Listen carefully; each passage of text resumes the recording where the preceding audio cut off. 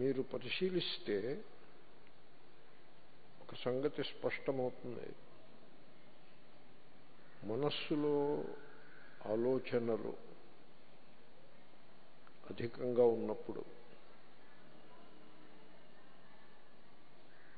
అంటే ఏదో ఒక స్ట్రెస్లో మీరున్నప్పుడు దేహము నిలకడగా ఉండదు, కదులుతూ ఉంటుంది.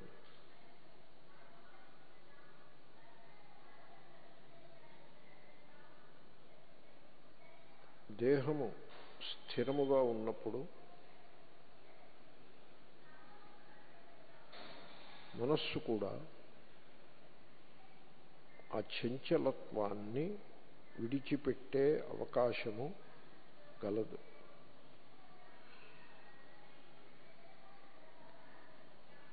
ఇది ఎవరికి వారు పరిశీలించి అనుభవానికి తెచ్చుకోవాలి. స్థిర సుఖమాసనం.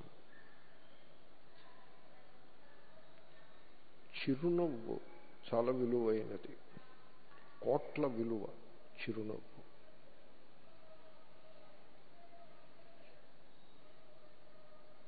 చిరునవ్వును అభ్యాసం చేస్తే బయటి పరిస్థితులతో సంబంధం లేకుండా, అంటే బయటి వాటిపై పరిస్థితులపై ఆధారపడకుండా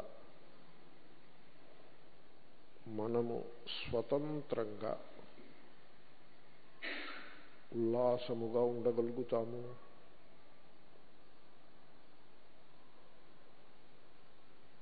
ఇది కూడా ఎవరికి వారు అభ్యాసం చేసి అనుభవానికి తెచ్చుకోవాలి. స్థిర సుఖమాసనం. ఇక మూడవది వివేకాభ్యాసము.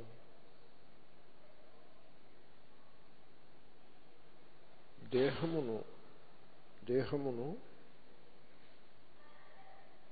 నాది, నేను అనే విధంగా చూడకపోవడం చాలా మంచిది.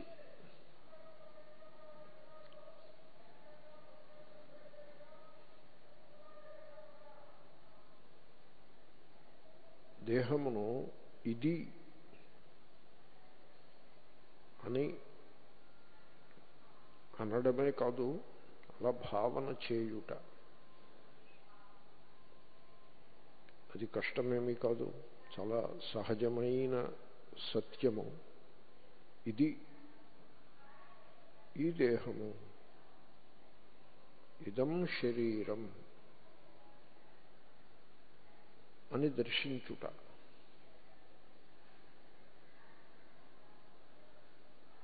చాలా ఉపకారం చేస్తుంది. ఇది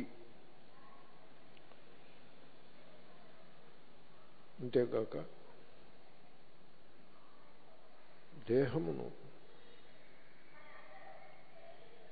ఎనటామికల్గా కాకుండా, అంటే గుండె, ఊపిరితిత్తులు అలా కాకుండా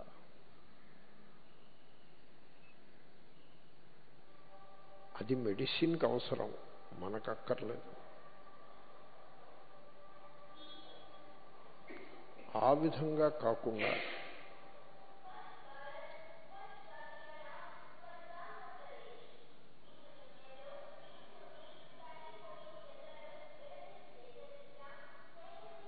ఆ శబ్దము తెలుస్తూ ఉంటుంది,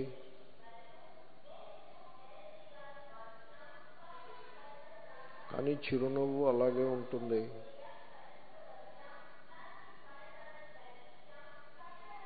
ఆ శబ్దమునకు పేరేమీ పెట్టరాదు.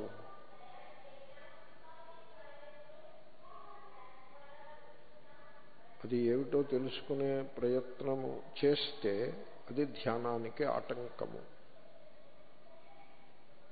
అలా తెలుస్తూ ఉంటే అవేర్ ఆఫ్ ది సౌండ్. పేరు పెట్టకుండా.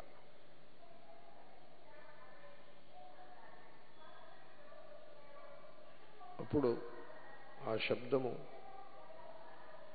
ధ్యానమునకు ఆటంకము కాకుండుట మాత్రమే కాకుండా ఆ శబ్దము కూడా ధ్యానములో అంతర్భాగమవుతుంది. I'm aware of this sound. ఆ విధంగా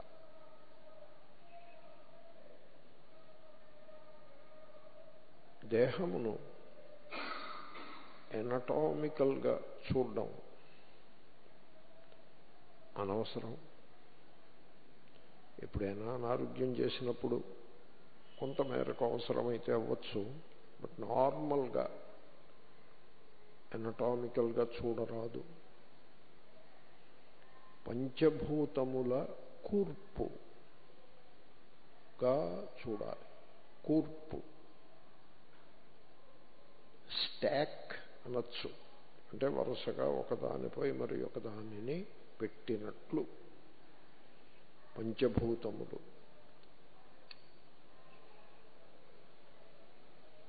మీరు ఈ దృష్టితో దేహాన్ని పరిశీలిస్తే మీకు ఆశ్చర్యం కలుగవచ్చును కూడా. అరే చాలా చిత్రంగా ఉందే అనిపించవచ్చు.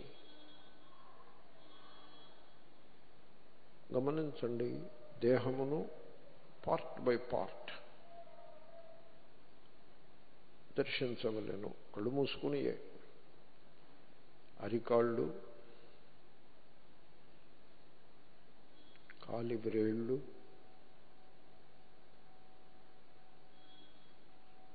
మడమలు రెండు కూడా, చీలమండలు,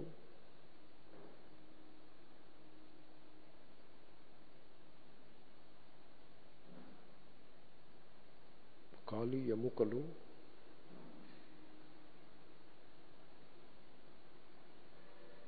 పిక్కలు,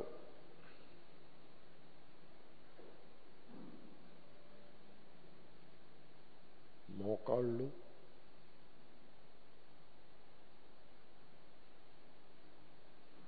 తొడలు,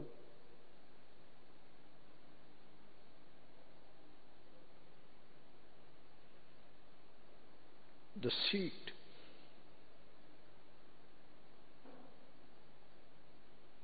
and the loins,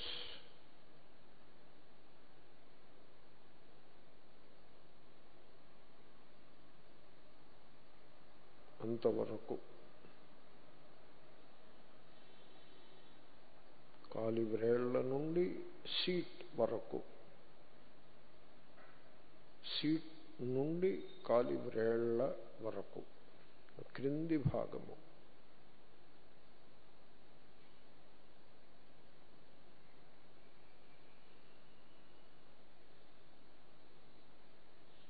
పృథివీ.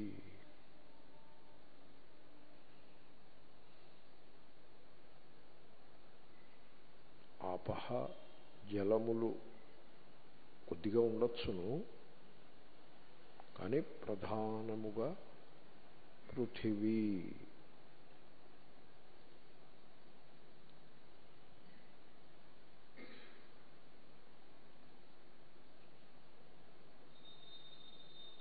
ఈ భాగము సాధారణంగా పృథివీతో కనెక్ట్ అయ్యే ఉంటుంది ఎప్పుడు కూడా. పృథివీ.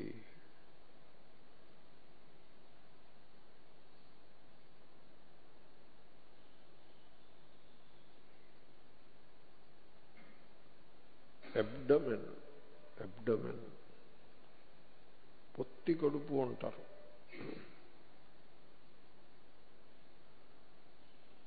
ఆపహ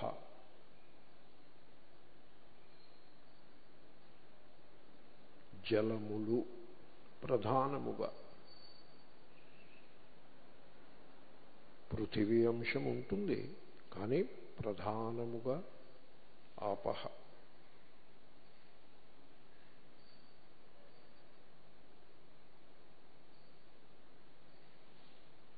చూడండి అరేంజ్మెంట్. పృథివీ పైన ఆపహ,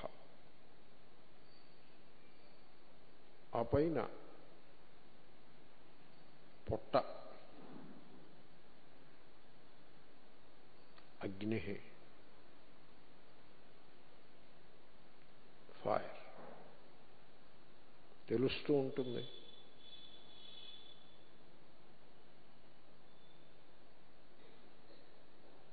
పృథివీ ఆపహ ఉన్నప్పటికీ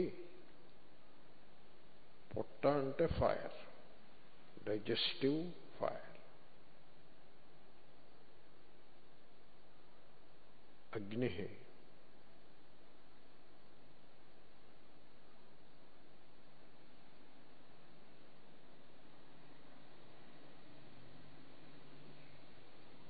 ఫైర్ స్పష్టంగా తెలుస్తుంది. దేహంలో ఇక ఏ భాగానికి ఈ లక్షణం ఉండదు. ఫైర్.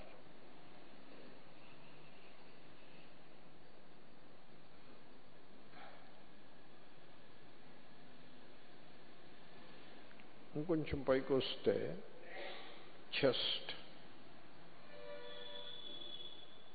ఆపహ, వాయు, వాయు, చెస్ట్ వాయు.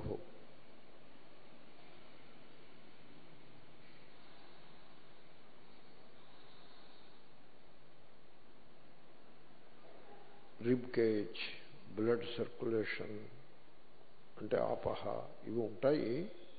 కానీ చెస్ట్ అంటే వాయు.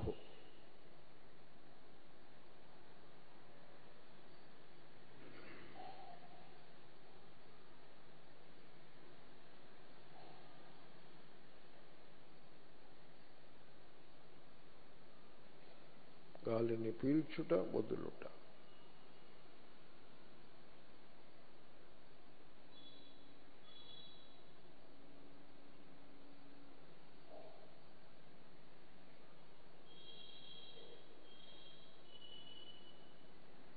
ఈ బాడీ అనే యంత్రము ఈ వాయువు అనే ఫ్యూయల్తో నడుస్తూ ఉంటుంది.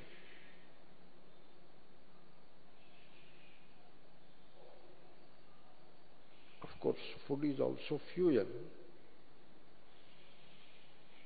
but ఫుడ్కి వాయువు తోడు, అగ్నికి వాయువు తోడు.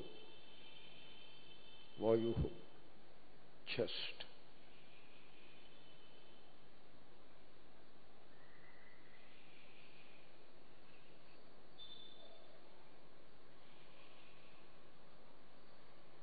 ఇంకా ఫైనల్గా నెక్ అండ్ అబౌవ్.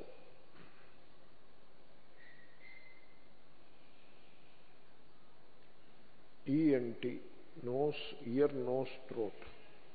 రివర్స్ డైరెక్షన్లో థ్రోట్, నోస్ అండ్ ఇయర్స్. ఇది ఆకాశము. ఆకాశము పృథివీ ఉంటుంది, బట్ ప్రైమరీలీ ఆర్ ఇంపార్టెంట్లీ ఆకాశము. థ్రోట్ అంటే ఆకాశం.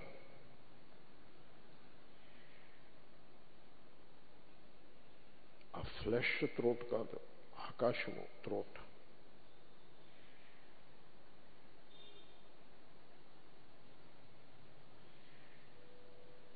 నోస్ అంటే మళ్ళీ ఆకాశమే. ముక్కు అంటే ఆకాశము.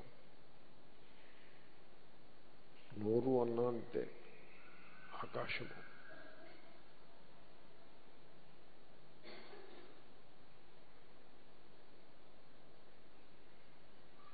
ఈవెన్ కళ్ళు కూడా ఆకాశమే. అలా ఆకాశంలోనే ఉంటాయి.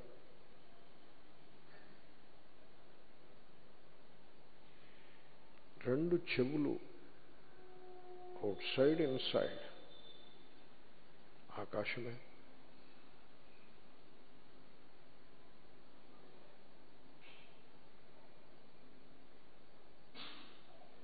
సైనస్,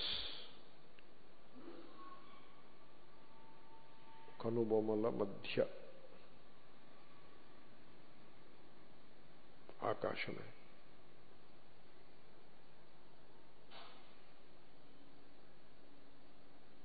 ఈ విధముగా ఈ 5 భూతములు మీరు ఒకసారి స్కాన్ చేయొచ్చు. క్రింది భాగము పృథివీ,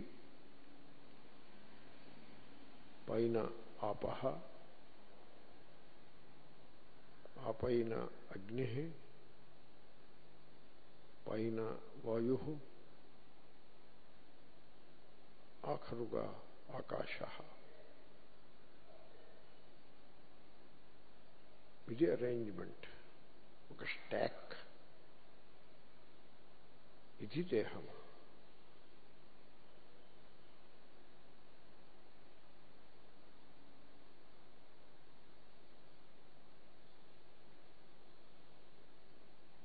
బయట ఉన్నట్లే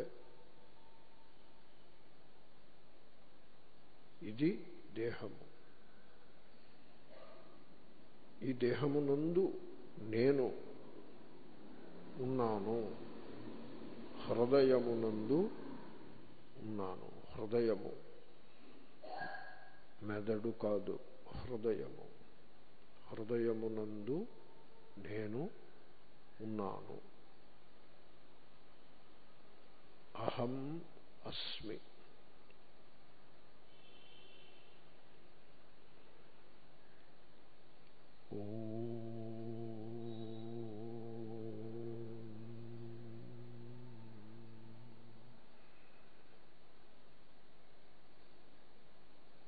విశ్రాంతిగా కూర్చుండి మెల్లగా కన్నులను తెరవాలి.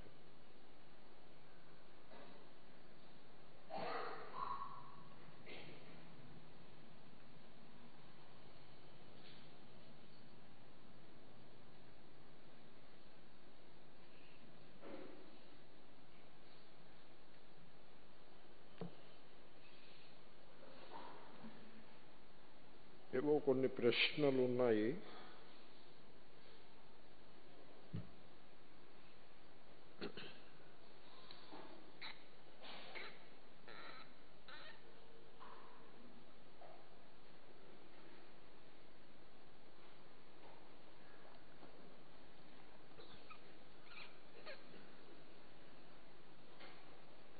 ఇప్పుడే నా చేతికి వచ్చిందో కాగితం.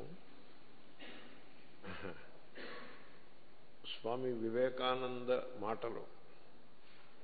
I'm not, I'm not, I'm not. తెలుస్తూనే ఉంది కదండి, నేను కాదు. యు ఆర్ నాట్ అంటే ఐ అంటే ఒక పర్సన్. ఆ పర్సన్ అది సత్యం కాదు. దీని గురించి చెప్తాను ఎప్పుడూను. ఇంపర్సనల్ అంటే పర్సన్ కాని చైతన్యం, ఎరుక, అదే సత్యం. ఆ ఎరుక యందు ఒక పర్సన్ క్రిస్టలైజ్ అవుతుంది. ఆ పర్సన్ రియల్ కాదు.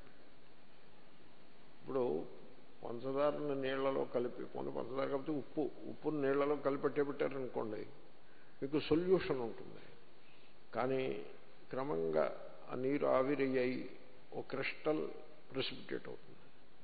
ఒక క్రిస్టల్ వస్తే టక అనేక క్రిస్టల్స్ జతకూడుతాయి. సరిగ్గా అటువంటిదే మన లోపల కూడా ఆ ఎరుక యందు, ఆ చేతన యందు ఏర్పడుతుందా అని అనిపిస్తుంది. చేతన దాంట్లో నేను నాది ఉండవు. మీరు జాగ్రత్తగా పరిశీలిస్తే నేను నాది ఉండవు. మనకి తెలివి వస్తుంది. నిద్రపోతూ ఉంటారు, తెలివి వస్తుంది అంటే చేతన ప్రకటమవుతుంది. ఆ తర్వాత అయాం తోటి మీరు నిద్రలేస్తారు. అయాం పర్సన్ కాదు. అయాం నందు దేశము కాలము కూడా ఉండదు. కానీ అంత చాలా ఫ్రాక్షన్ ఆఫ్ ఎ సెకండ్లో అయిపోతుంది. అయాం నౌ అండ్ హియర్ అని అలా ఉంటుంది ఆ మూమెంట్. నవ్ అంటే దేశమైనది, అదే కాలమైనది. హియర్ అంటే దేశము. తర్వాత బాడీ అండ్ ఐడెంటిఫికేషన్, తాదాత్మ్యము, దాని నుండి అహంకారం పుడుతుంది. అది ప్రెసిపిటేట్ అయినట్టు, క్రిస్టలైజ్ అయినట్టు. ఆ పర్సన్ అన్ని వేళలా ఉండదు. మీరు జోకుకి నవ్వారనుకోండి, పర్సన్ ఉండదు. అంచేతనే హాస్యం అంటే జనులు చెవి కోసుకుంటారు. ఎందుకంటే హాస్యం కనుక పండితే, చక్కటి హాస్యం కనుక పండినప్పుడు చమత్కారం, మీరు మిమ్మల్ని మరిచిపోతారు. అంటే వాట్ డస్ ఇట్ మీన్ అంటే ఆ పర్సన్ డిజాల్వ్ అయిపోతుంది, ఓన్లీ చేతన మాత్రమే ఉంటుంది. అది ఒక విలక్షణమైన అనుభూతి, ఇంపర్సనల్ అవేర్నెస్. దాన్నే అప్పుడప్పుడు ఈగోలెస్ కాన్షియస్నెస్ అని కూడా అంటారు. ఈగోలెస్ కాన్షియస్నెస్ చాలా ఇంపార్టెంట్ పాయింట్. దాంట్లోకి దిగాను నేను. So you are not an ego all the time. ఎల్లవేళలా అహంకారంగా ఉండరు. మీరు పని కట్టుకుని తెచ్చిపెట్టుకున్నప్పుడే అహంకారి అవుతారు. మిగతాప్పుడు అహంకారంతో సంబంధము లేని చైతన్యంగా ప్రకాశిస్తూ ఉంటారు. You can do that. అది ఫ్రీడమ్. ఆ అనుభవం నుంచి చెప్తున్నారు ఆయన. I'm not, I'm not, I'm not. You are not, you are not, you are not. ఇప్పుడు మీరు సినిమాకి వెళ్ళారనుకోండి, హాల్ అంతా నిండి ఉందనుకోండి, సపోజ్ చక్కటి హాస్యాన్ని అక్కడ నటుడు పండించాడు అనుకోండి, దర్శకుడు చక్కటి హాస్యాన్ని చూపించాడు అనుకోండి, మొత్తం హాల్ అంతా విరగబడి నవ్వుతారు. బయట నిలబడి ఉన్న వాళ్ళకి ఏమిట్రా వీళ్ళందరూ నవ్వుతున్నారు ఏమిటి అనిపిస్తుంది. ఆ లోపల ఉన్నవాళ్ళు ఎవళ్ళు కూడా పర్సన్ కాదు. ఆ క్షణంలో బయట ఉండి ఏమిట్రా లోపల ఏమవుతోంది అన్నాడే, వాడు పర్సన్. ఓకే. కాబట్టి I'm not, I'm not, I'm not. You are not, you are not, you are not. The world is not, the world is not. వేదాంతం అంటే అంతే మరి. ది వరల్డ్ అంటే సూర్యుడు ఉదయించడు, చంద్రుడు ఉదయించడు, అలా కాదు. గాలి వీచదు, అలా కాదు. ది వరల్డ్ అంటే మీరు జీవిస్తున్న ప్రపంచం, అది వరల్డ్ అంటే. ఈ మాట చెప్పాను నేను. ది వరల్డ్ అయిందా, ఈ టాపిక్ వచ్చింది కదా మిథ్య అనే సందర్భంలో. మీరు జీవించే ప్రపంచం ఒకటి ఉంటుంది, దానికే ప్రపంచం అని పేరు పెడతారు మీరు. ఇప్పుడు ప్రతి మనిషి కూడా తనదైన ప్రపంచంలో జీవిస్తూ ఉంటాడు. ఓ సామెత ఒకటి ఉన్నది, నా కోడి లేకపోతే ఊరు నిద్ర లేవదనో, ఏదో సూర్యుడు ఉదయించడనో ఊరు నిద్ర లేవదనో ఏదో సామెత ఒకటి ఉంది. నేను నా కోడి లేకపోతే అని.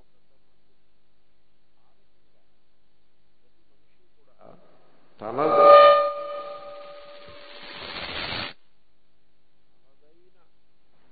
ఒక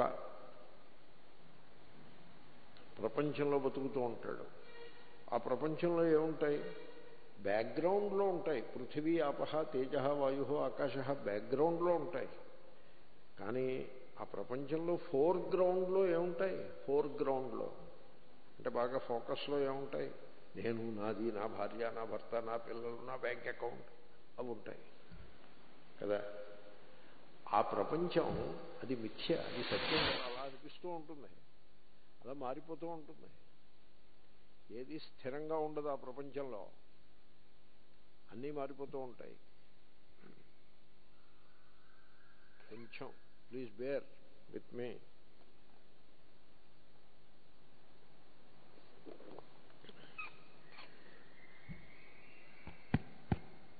the world is not, the world is not, the world is not. ఇంకా ఒక్కటే మిగిలింది, అదేమిటి, ఆత్మ. దానికే పరమాత్మ అని పేరు. మళ్ళీ అదే మాటలోకి వచ్చాం. నెయ్యి అంటేనే శుద్ధమైన నెయ్యి, మళ్ళీ అది వేరు. శుద్ధమైన నెయ్యి వైకుంఠంలోనూ నెయ్యి ఎక్కడ ఉంటుందండి? నెయ్యి ఎక్కడుందో అక్కడే శుద్ధమైన నెయ్యి ఉంటుంది కదా. ఆ కల్తీని పెట్టకూడదు మనం. కాబట్టి అదే పరమాత్మ, అదే ఆత్మ. శంకరులు అయితే ఆత్మ అంటారు, సరిపడుతుంది. పరమాత్మని దాన్ని మనం అర్థం చేసుకోవాల్సి ఉంటుంది. ఎప్పుడైనా పరమాత్మ అన్నప్పుడు అంటారు కూడా, ఆ పరమాత్మ ఒక్కటియే గలదు. గలడు అనక్కర్లేదు, అన్నా తప్పు లేదు. కానీ ఆ డూని కొంచెం జాగ్రత్తగా అర్థం చేసుకోవాలి. డూ కనపడేప్పటికీ మీరు కిరీటమో 4 చేతులు పెట్టి కూర్చోకూడదు. దానివల్ల ఇబ్బందులు వస్తాయి, తత్వానికి ఇబ్బందులు వస్తాయి, రిచువల్స్కి అనుకూలంగా ఉంటుంది. రూపం పెట్టారనుకోండి, ఉయ్యాలలో కూర్చోబెట్టి ఊపచ్చు. రూపం లేదనుకోండి, ఏమి ఉయ్యాలో పెడతారు, ఏమి ఊపుతారు. కాబట్టి ఆ పరమాత్మ ఒక్కటియే గలదు. He is only he is అని స్వామి వివేకానంద ప్రస్తావించినారు. చాలా బాగా చెప్పారు కదా. అది భక్తి అంటే ఇదే యథార్థమైన భక్తి. ఓకే, భేదం పెట్టిన భక్తి ప్రాబ్లం. సో శ్లోకమందాము. పంచప్రాణమనో బుద్ధి దశేంద్రియ సమన్వితం అపంచీకృతభూతోత్థం సూక్ష్మాంగం భోగసాధనం. మనం స్థూల శరీరము చూశాము, ఫిజికల్ బాడీ. ఇదం శరీరం, ఈ స్థూల శరీరము, ఈ దేహము అంటూ ఉంటారు. ఈ దేహము సూక్ష్మ శరీరము, అది పెరుగుట తరుగుట అనేవి అంత ప్రొనౌన్స్డ్గా మనకు అనుభవానికి రావు. ఇప్పుడు చూపు ఉందనుకోండి, చూపు పెరిగిందనే ఉంటుంది, ఉండదు.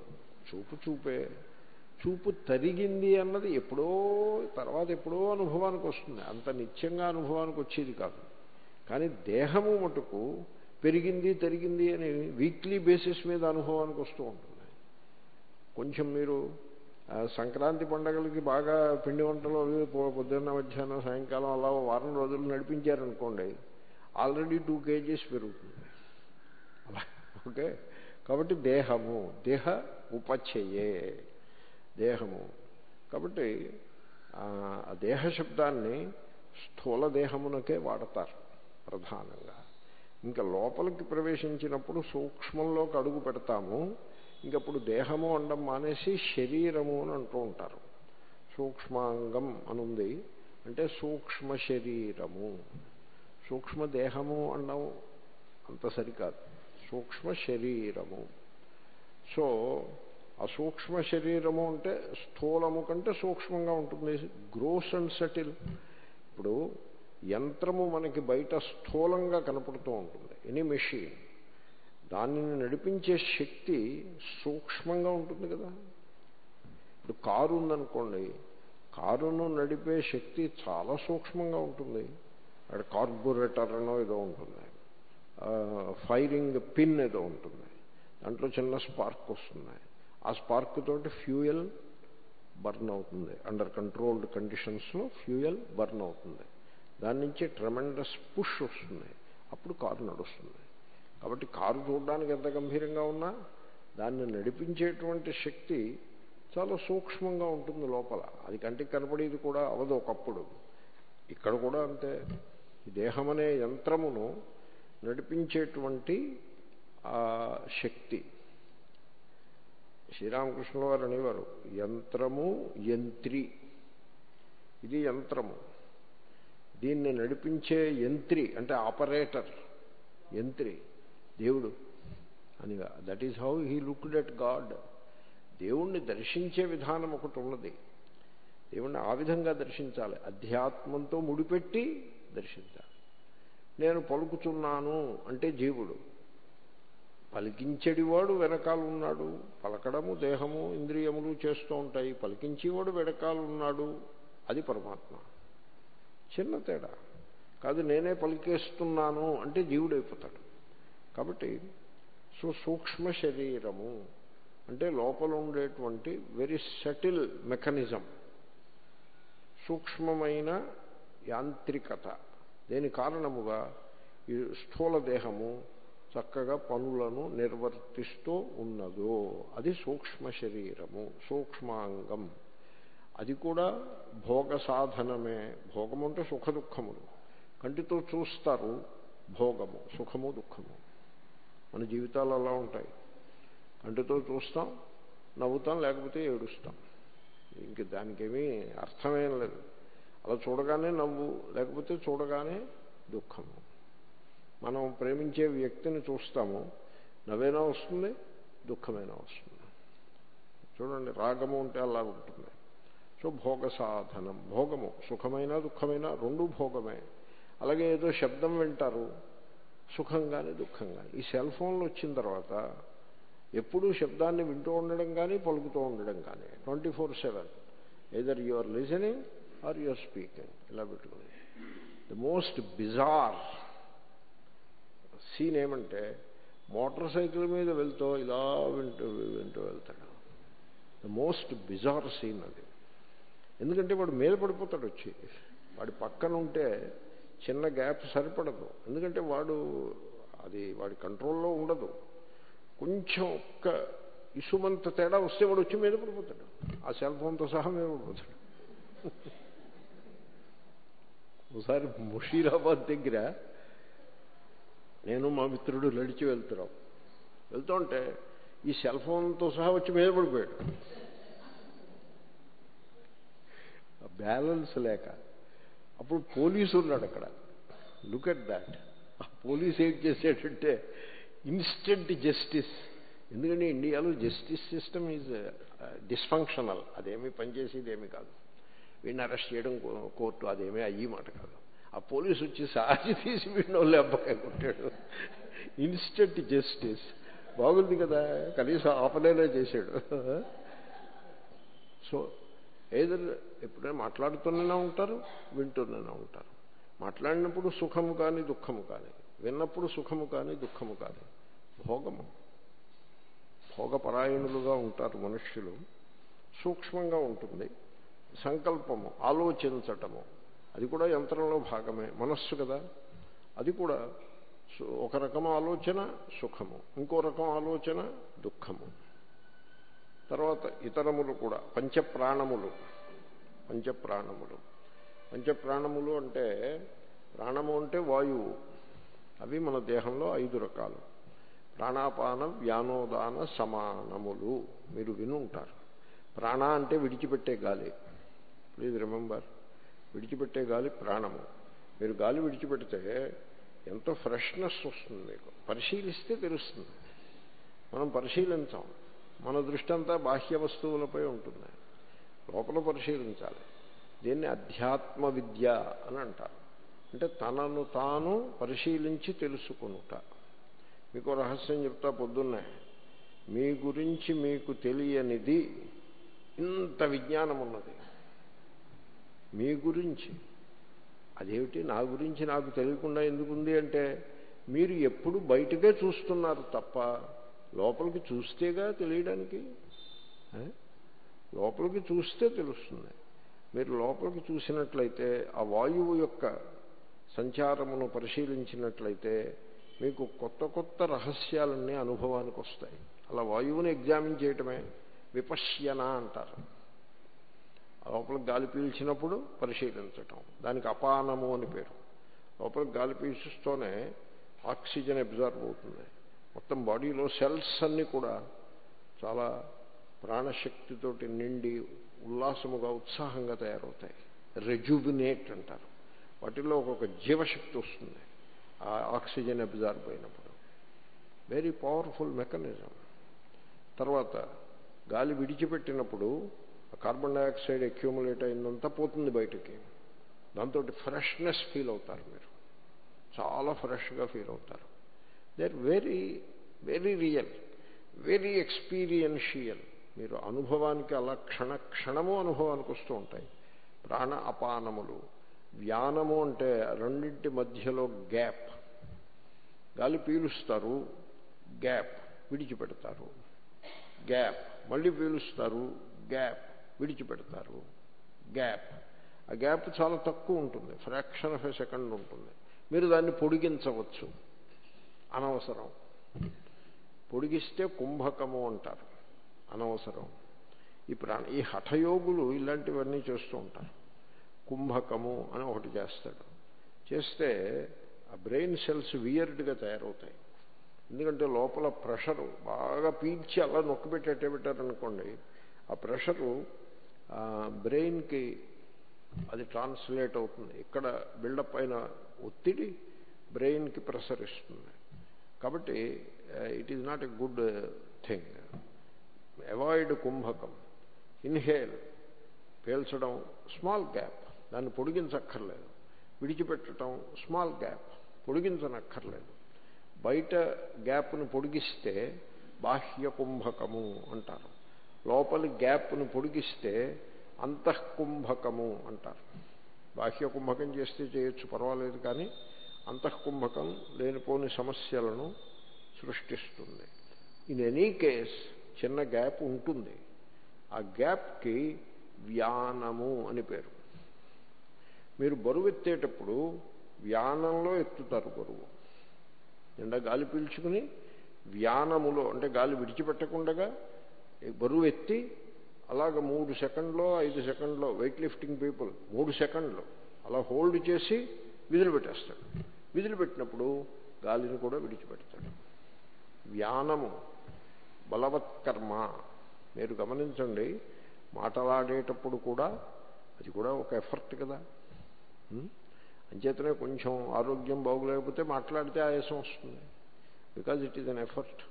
All effort of that nature అది వ్యానము నుంచి వస్తూ ఉంటుంది. మీరు గమనిస్తే తెలుస్తుంది.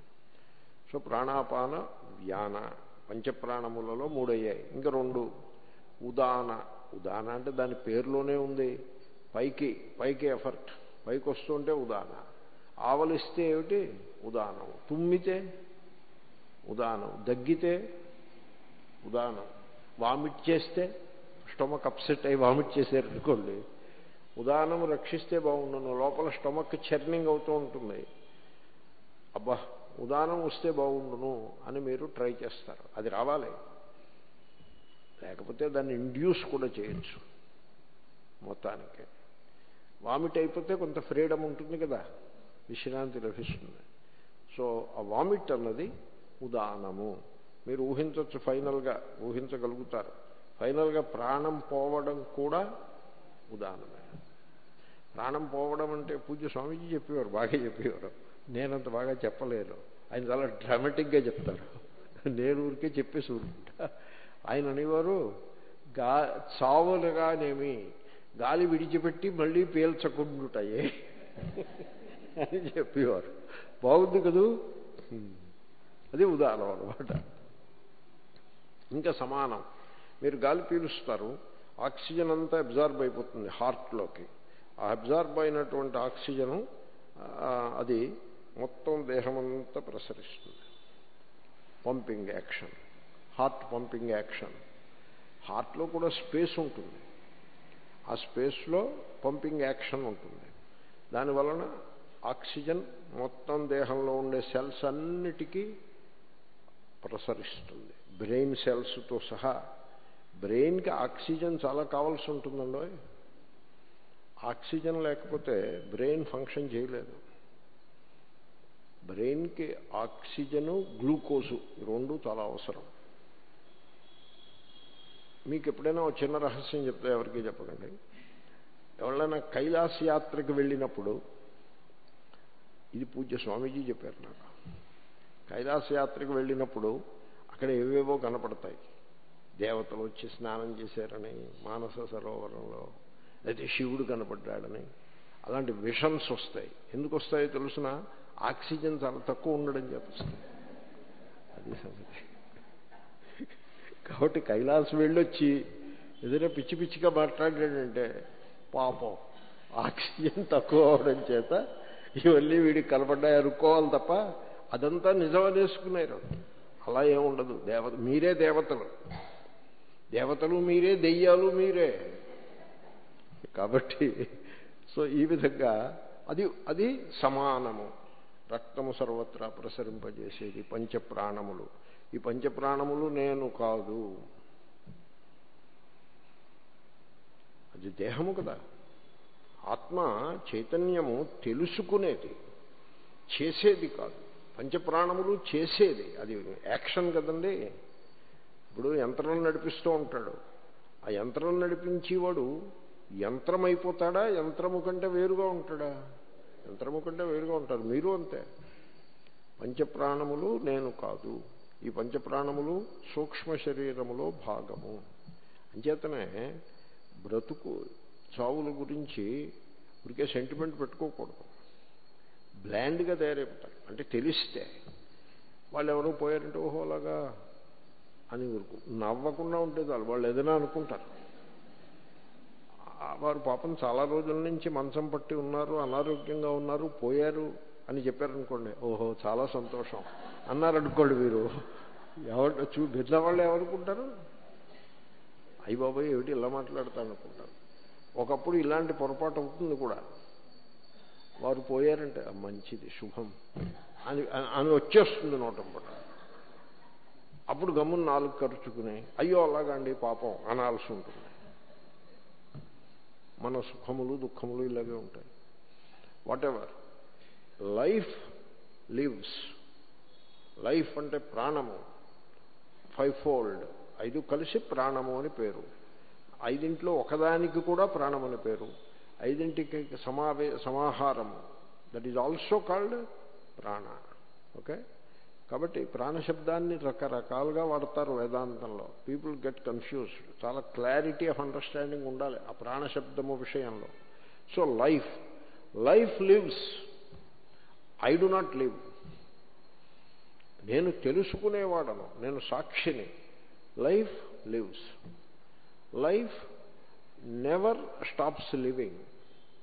Body dice, life lives. I am not connected, I am A witness only. ఇది విషయం. ఆ ప్రాణశక్తి అది చేష్టను చేస్తూ ఉంటుంది. ఆ ప్రాణశక్తి యొక్క అనుగ్రహానికి యోగ్యత లేనప్పుడు దేహము పడిపోతుంది. నేను సాక్షిని, అంతే. నేను మీకు రహస్యం చెప్తాను. నేను పుట్టాను అనే అనుభవం మీకు లేదు. అనే అనుభవం మీకు లేదు కదండి. ఎవరో చెప్పిన మాటే తప్ప మీకు లేదు. నేను పోయాను అనే అనుభవం కూడా ఉండదు. ఏమన్నా అలా అనుభవం ఉంటుందండి? నేను పోయాను అంటే వాడు పోయినట్ట ఉన్నట్ట?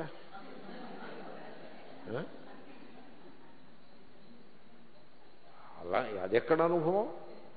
అలాంటి అనుభవం ఉండదు. ఒక ఆయన అన్నాడు నా నోట్లో నాలుక లేదు అన్నాడు. ఇప్పుడు ఉన్నట్ట లేనట్ట?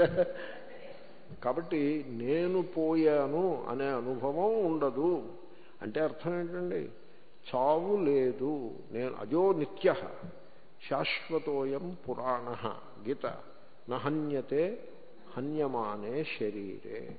శరీరం పోతుంది, దేహానికి చావు లేదు. పూజ్య స్వామీజీ దగ్గరికి వెళ్ళాను నేను. ఆయన ఇంకా ఎంతో కాలం జీవించరన్న మాట, ఎక్కువ కాలం జీవించలేదు. ఆ తర్వాత యుఎస్లో ఇక్కడికి వచ్చారు, దేహత్యాగం అయినది. నేను ఆయనతోటి మాట వరుస కన్నాను. ఏమంటాను నేను? ఏమన్నా ఓదార్చాలా? ఏమన్నానా? ఏమీ లేదుగా. ఏమనాలో తెలియక అజో నిత్య శాశ్వతోయం పురాణ అన్నాను నేను. అంటే నహన్యతే హన్యమానే శరీరే అని ఆయన అన్నారు. నేను సెలవు తీసుకున్నాను. That is the end. అలా ఉంటుంది, అలా ఉండాలి. దేహత్యాగం అంటే అలా ఉండాలి. అంతేగాని మా పెద్ద కూతురు వచ్చింది, మూడో కూతురు వచ్చింది, కానీ రెండో కూతురు రాలేదని ఏడుస్తూ దేహత్యాగము అలా ఉండకూడదు. కాబట్టి life lives, I do not live. Body falls, I do not fall. నేను శాశ్వతుడను, కాలమునకు అతీతమైన వాడను. శాశ్వతుడు అంటే అలా కాలప్రవాహంలో ఎప్పుడూ పోతూ ఉండేవాడని కాదు. కాలమనే ఒక పరిగణనకు కూడా నేను అతీతుడను. చూద్దాం. సో పంచప్రాణములు, తర్వాత మనస్సు, బుద్ధి, ఇంద్రియములు, దశేంద్రియ సమన్వితం. సో ఇంద్రియములంటే చూపు. చూపు చూపు కూడా సూక్ష్మ శరీరమే. ఏమంటే నేను అడుగుతా, చెప్పండి, మీరు చూపుయా, చూపునకు సాక్షియా? మీరు అభ్యాసం చేయాలి, అభ్యాసం చేయాలి. నేను చూస్తున్నాను అన్నప్పుడు మీరు చూపు అయ్యారు. కదా. చూస్తున్నట్టుగా నాకు తెలుస్తోంది అంటే మీరు సాక్షి అయ్యారు. అంచేతనే మహాత్ములు నేను అనే పదాన్ని అధికంగా వాడరు. అహంవాది, నేను అహం అహం అంటూ ఉండరు. సో నేను ఈ పుష్పమును చూస్తున్నాను అంటే అహం వచ్చింది అక్కడ. చూపుతో తాదాత్మ్యము, ఐడెంటిఫికేషన్ కూడా వచ్చింది.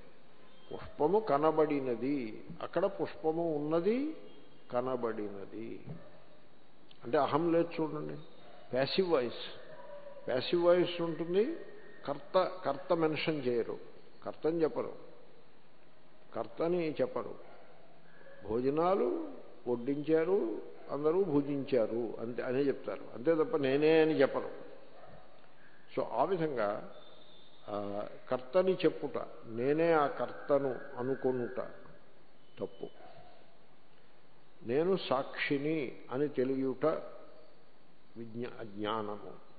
కనుక చూస్తూ ఉంటారు, మీకు తెలుస్తూ ఉంటుంది. I not only see, but also I know that I see. కరెక్టేనా? కొంచెం అభ్యాసం చేయాలి. I know, but also I know that I know. అది సాక్షి. తెలిసిందండి. ఏదైనా భుజిస్తారనుకోండి, ఆ వస్తువు నోట్లో వేసుకుంటారు, రుచి గ్రహింపబడుతూ ఉంటుంది. అంటే నాలుకపై టేస్ట్ బడ్స్ అంటారు, టేస్ట్ బడ్స్ ఉంటాయి.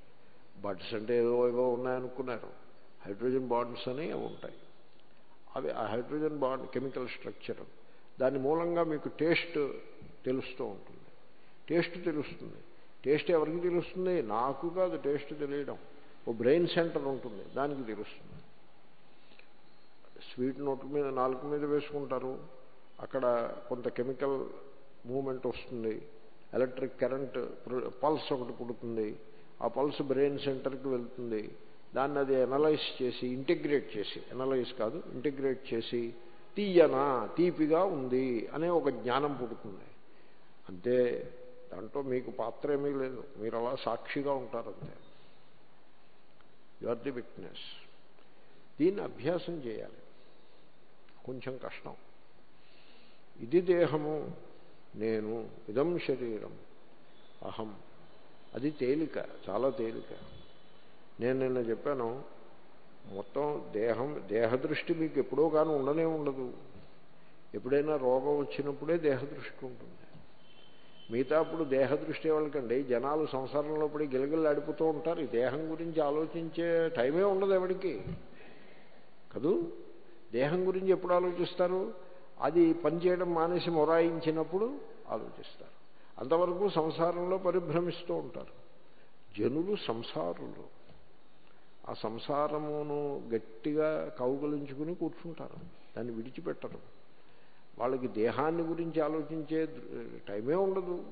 అంచేతనే ఆరోగ్యం చెడిపోయే వరకు దేహాన్ని గురించి ఆలోచించరు. That's not a good point. But the point is, you are not the body, మీరు దేహము కాదు అని సరళముగానే మీరు తెలియగలుగుతారు. కానీ సూక్ష్మ శరీరం దగ్గరికి వచ్చేప్పటికి కొంచెం ఇబ్బంది.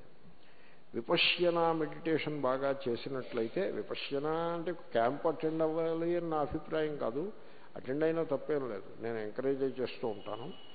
సో అంటే శ్వాసపై ధ్యానము చేసినట్లయితే ప్రాణము నేను కాదు అని తెలుస్తూ ఉంటుంది. శ్వాసని పరిశీలిస్తూ ఉంటే మీరు పరిశీలించేవారు అవుతారు తప్ప శ్వాస మీరు ఎందుకు అవుతారు? ప్రాణము నేను కాదు అని కూడా మీరు సరళముగా పట్టుకోగలుగుతారు. ఇది అవసరం. ఇది ఎవడూ చెప్పడు. డబ్బు సంపాదించే ఉపాయం చెప్తాడు. పర్సనాలిటీ డెవలప్మెంట్ అంటే ఏమిటి? డబ్బు బాగా సంపాదించడం, భోగాలు అనుభవించడం, అదే కదా పర్సనాలిటీ అంటేను. అవి చెప్తారు, డబ్బులు తీసుకుని మరీ చెప్తారు. ఇంకా సరే, ఈ పురోహితులు లేకపోతే పూజారులు, మతమును బోధించేవారు, పౌరాణికులు, వీళ్ళందరూ ఏం చెప్తారు? నువ్వు కర్తవి అని చెప్తారు. మొట్టమొదటి అసలు ఆదిలోనే హంసపాదు. నువ్వు కర్తవు కాదని చెప్పాలి. కానీ నువ్వు కర్తవు, కర్మ చేయి, పుణ్యం వస్తుంది, నువ్వు భోక్తవు, సుఖాన్ని అనుభవిస్తావు. ఇది బోధ. మొత్తం బోధ అంతా అలాగే ఉంటుంది. చాలా చాలా కష్మలంగా ఉంటుంది, తప్పుగా ఉంటుంది.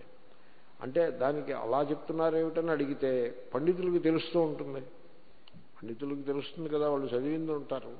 ఏమిటంటే అలా చెప్పారంటే వీళ్ళకి అంతకంటే తెలియదయా అంటాడు. చూడండి, తన దగ్గరికి వచ్చి ఉపదేశమును కోరి వాడిని ఆ విధంగా తక్కువ చేసి అవమానం చేయవచ్చునా? తప్పు కదది. చెప్తే తెలుస్తుంది, మీరు చెప్పి చూడండి, తెలుస్తుంది. కాబట్టి మీరు దేహము కాదు, ప్రాణము కాదు. తర్వాత ఇంద్రియముల యొక్క వ్యాపారములు ఏవైతే సూక్ష్మ శరీరంలో భాగమో అవి కూడా మీరు కాదు. మీరు తెలుసుకోవచ్చు. ఇప్పుడు ఉదాహరణకి నేనుకి అప్లై చేసి చెప్తాను, I'm speaking, but then I know that I'm speaking. తెలుస్తూ ఉండదండి. మాట్లాడుతుంటే మీరు అభ్యాసం చేయండి, మాట్లాడుతుంటే తెలుస్తూ. ఎప్పుడైనా మీరు ట్రై చేయండి. ఎవరినైనా కొంచెం కూకలేయాల్సి వచ్చిందనుకోండి, తిట్టడం అంటే మరీ పరుషం అని నేను కూకలేయడం అన్నా. పోనీ తిట్టడమేనండి. ఎవరైనా తిట్టుతున్నారనుకోండి, తిట్టేప్పుడు కొంచెం ఒక్క పిసరు స్పేసు వాడిని తిట్టుతున్నట్టుగా తెలుస్తోంది అని ఒక్క పిసరు స్పేస్ మీరు పెట్టుకోండి. ఎప్పుడైతే తిడుతున్నట్లుగా తెలుస్తోంది అన్నారో మీరు సాక్షి అయిపోయినారు. అప్పటికే తిట్టడం ఇంద్రియ వ్యాపారముగా మీచే తెలియబడుతూ ఉంటుంది. మీకు తెలుస్తుంది. అది ఎప్పుడు తెలుస్తుంది? తిట్టడం అయిపోయాక తెలుస్తుంది. అరే వాడిని అనవసరంగా తిట్టేనే, తిట్టకుండా ఉండాల్సిందే అని తిట్టడం అయిపోయాక తెలుస్తుంది. తిడుతుండగా తెలిసిందనుకోండి, అప్పుడేమవుతుంది? మీరు సాక్షిగా ఉంటారు, తిట్టడం మానేస్తారు కూడా. సపోజ్ ఎదరవాడు తిడుతుంటే తెలిసిందనుకోండి, అంటే వింటూ ఉండగా వాడు ఏదో అంటాడు, పరుషమైన మాట అంటాడు, మీరు వింటారు, మీకు తెలుస్తుంది పరుషమైన మాటను వింటున్నాను అని నాకు తెలుస్తోంది. అప్పుడు అక్కడ వింటున్నది నేను కాదు, వింటున్న దానిని తెలుసుకునేది నేను. అప్పుడు మీకు కోపం రాదు, మీకు మళ్ళీ తిరిగి తిట్టాలి అని అనిపించదు. మీరు హర్ట్ కూడా కారు. హర్ట్ అవ్వాలంటే ఐడెంటిఫై అవ్వాలి. తాదాత్మ్యమైనప్పుడు మాత్రమే హర్ట్. కనుక ఇంద్రియ వ్యాపారములు నేను చాలా మటుకి కవర్ చేశాను. మీరు వాకింగ్ మెడిటేషన్ చేయొచ్చు. మామూలుగా మీరు ఏం చేస్తారు? నడుస్తూ ఏవో ఆలోచించుకుంటారు. అనవసరం కదా. ఊరికే ఆలోచిస్తుంటే మనస్సుకి శ్రాంతి అంటే స్ట్రెస్ పెరుగుతుంది. ఆలోచించకుండా ఉంటే విశ్రాంతి ఉంటుంది. ఏదో నడుస్తూ ఆలోచించటం ఎందుకు? మరి ఎలాగా? నడుస్తూ ఆలోచించటం మానివేయుట ఎట్లు? ఈ ఆలోచించడం దగ్గర ఉన్న రహస్యం ఏంటో చెప్పమంటారా? మాకు ఆలోచించడం ఎలాగో చెప్పండి, నేర్పండి అని ఎవ్వడూ అడగడు. అక్కర్లేదు. అందరూ అధికాధికంగా ఆలోచించేస్తూ ఉన్నారు. సమస్య అది. ఆలోచించడం మానేయడం ఎలాగో చెప్పండి అని అడుగుతారు. ధ్యానం అంటే అదే కదా. Very simple. నడిచేటప్పుడు మీరు ఆ నడకను పరిశీలించుడు. Watch the process of walk. దాన్ని వాకింగ్ మెడిటేషన్ అంటారు. బుద్ధుడు నడిచేవాడు. బుద్ధుని యొక్క విశిష్టత ఏమిటంటే ఆయన ఒక జీవితకాలం నడుస్తూ జీవించాడు. రోజు 8-10 మైళ్ళు నడిచేవాడు ఆయన. ఒక గ్రామం నుంచి ఇంకో గ్రామానికి అలా నడవడం అదొక లక్షణం. రెండవ లక్షణం భిక్ష. ఎవరో తయారు చేసినటువంటి ఆహారమును వారిస్తే తీసుకుని తినేసి పడి ఉండడం. సో ఇది ఈ రెండు బుద్ధుని యొక్క లక్షణం. నడిచేవాడు. ఎలా నడిచేవాడు అంటే ఆ నడకను పరిశీలిస్తూ నడిచేవాడు. అంటే నేను నడుస్తున్నాను అంటే నడకను పరిశీలించినట్లు అవ్వదు. నడుస్తుంటే ఆ నడకను స్టెప్ ఆఫ్టర్ స్టెప్ మూమెంట్ ఉంటుంది. ఆ మూమెంట్ను పరిశీలించుట. అప్పుడు అది మెడిటేషన్ అవుతుంది. వాకింగ్ మెడిటేషన్ చాలా ఫేమస్. Buddhist సర్కిల్స్లో very famous. వేదాంతులు కూడా దాన్ని ప్రేమగా స్వీకరిస్తూ ఉంటారు. కానీ మార్కెట్లో చేయొద్దు ఆ పని. ఆ జంక్షన్ దగ్గర చేశారనుకోండి వాకింగ్ మెడిటేషను, వాడు ఎవడో వచ్చి మీద పడతాడు. జంక్షన్ దగ్గర పూర్తి అటెన్షన్ పెట్టి రోడ్డు దాటేయాలి తప్ప జంక్షన్ దగ్గర వాకింగ్ మెడిటేషన్ చేయకూడదు. ఓకే, ఏకాంతంగా ఉన్నప్పుడు దీనికి ఒక చిన్న రహస్యం ఉంది మీకు. మీరు లిఫ్ట్లోకి వెళ్ళడం మానేసి మెట్లు ఎక్కండి, వాకింగ్ మెడిటేషన్ చక్కగా చేయగలుగుతారు. Very beautiful. Heart gravity exercise చేయాలి. ఊరికే ప్లెయిన్లో నడవడం కాకుండా గ్రావిటీ ఎక్సర్సైజ్, హార్ట్ మీద హార్ట్ కొంచెం బలంగా పంపు చేస్తుంది మీరు గ్రావిటీ ఎక్సర్సైజ్ చేస్తే. కాబట్టి గ్రావిటీ ఎక్సర్సైజ్ చేస్తూ మెడిటేషన్ చేసినట్లయితే మీకు సాక్షిభావము బాగా అనుభవానికి వచ్చును. కాబట్టి వాకింగ్ అది సూక్ష్మ శరీరమే, ఒక శక్తి కదా. అది కూడా దశేంద్రియ సమన్వితం. 10 ఇంద్రియములలో చూపు, వినికిడి, రుచి ఇలాంటివి ఉంటాయి. నడుచుట, పట్టుకొనుట, పలుకుట, మొత్తం 10 ఇంద్రియములు. ఇంకా మనస్సు, బుద్ధి అంతా సూక్ష్మ శరీరమే. ఎంత పెద్దదో చూడండి సూక్ష్మ శరీరము. మీకు లోకంలో 11 అంటూ ఉంటారు.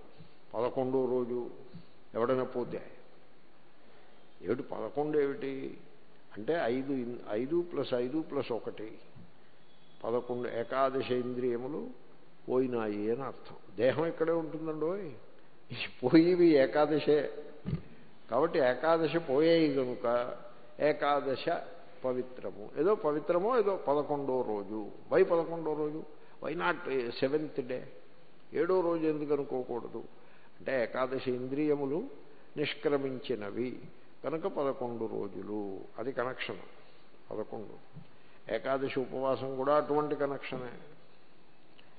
అది కొంచెం చావుకు సంబంధించింది, ఇది జీవితానికి సంబంధించింది. రెండింటికి ఏకాదశి కనెక్షన్ ఆ విధంగా వచ్చింది ఏకాదశ. So whatever.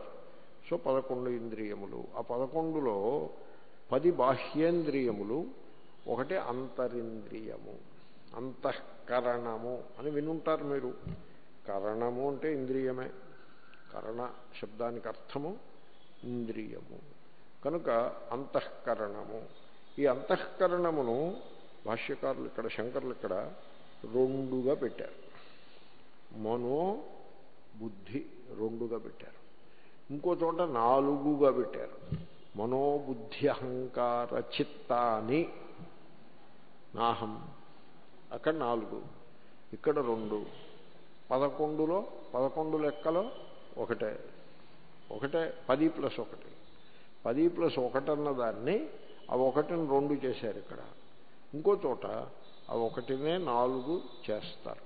అంటే ఆ మనస్సులోనే అంతఃకరణమునందే కొంచెం విభాగం చేస్తాం మనం, nothing more than that. Okay, అది చెప్పే పద్ధతిని బట్టి ఉంటుంది. ఎనాలసిస్ అంటారు. ఎనాలసిస్ అంటే విడదీయడం.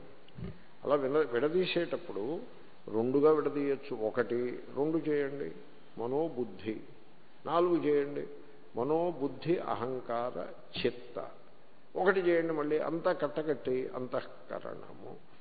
ఓకే, దీంట్లో కన్ఫ్యూజ్ అవ్వాల్సిందేం లేదు. మనస్సు అంటే ఆలోచనలు, ఇమోషన్స్, కరుణ, దయ, ప్రేమ, ఈర్ష్య, అసూయ, కోపము, తాపము, ఇవన్నీ ఇమోషన్స్. మంచి చెడు కూడా. మంచి అంటే ఏముంది, emotion is emotion. Positive negative అంటూ ఉంటారు. Positive emotions, negative emotions. Positive emotions అంటే మీ మనస్సుకి కొంత ఉల్లాసమును కలిగిస్తాయి. ఎవరి మీదైనా ప్రేమను చూపించారనుకోండి, దయ చూపించారనుకోండి, మీకే చాలా బాగుంటుంది, ఫీల్ గుడ్ అబౌట్ ఇట్. ఎవరి మీదైనా కోపం చూపించారనుకోండి, వాడు అవతలకు పోతాడు, మీరు లోపల డిస్టర్బ్ అయిపోతారు కదూ. అంచేతే ఎవరి మీద కోపం చూపించకూడదు. తిట్టివాడిని కూడా ఆశీర్వదించి పంపించేస్తూ ఉండాలి. దానివల్ల వాడికేం ఉపకారమో తెలియదు, కానీ మనకి చాలా ఉపకారం ఉంటుంది. వాటెవర్. సో ఈ కోపము, తాపము, కరుణ, దయ, మంచి చెడు plus negative, positive negative emotions and simple thoughts. మామూలుగా స్ట్రే థాట్స్ నడిచి వెళ్తే, ఇగో ఇది flask, that is a thought. ఇది పుస్తకము, థాట్. అటువంటి థాట్స్ ఇవన్నీ కలిపి మనస్సు అని పేరు దానికి.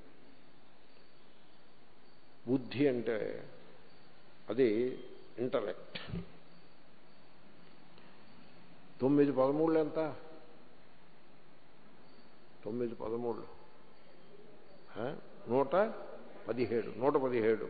అది బుద్ధి, ఇంటలెక్ట్. వ్యాకరణ సూత్రాలు కూడా ఇంటలెక్టే. అలాగే science, physics, chemistry, medicine, whatever, intellect. అదే అంటే కొద్దో గొప్ప చిన్న ఇంటలెక్ట్ బాగా ఫర్నిష్ అయిన వాళ్ళు విద్వాంసులు. కొంచెం ఇంటలెక్ట్ అందరికీ ఉంటుందిగా, ఆ మాత్రం ఇంటలెక్టు, అది బుద్ధి. మొత్తం సూక్ష్మ శరీరము అయినది. ఇది ఏదీ నేను కాదు, ఈ సర్వమునకు నేను సాక్షిని. అయితే మనం ఆ సూక్ష్మ శరీరముతో మమేకమై జీవిస్తూ ఉంటాము. పెద్ద ప్రాబ్లం.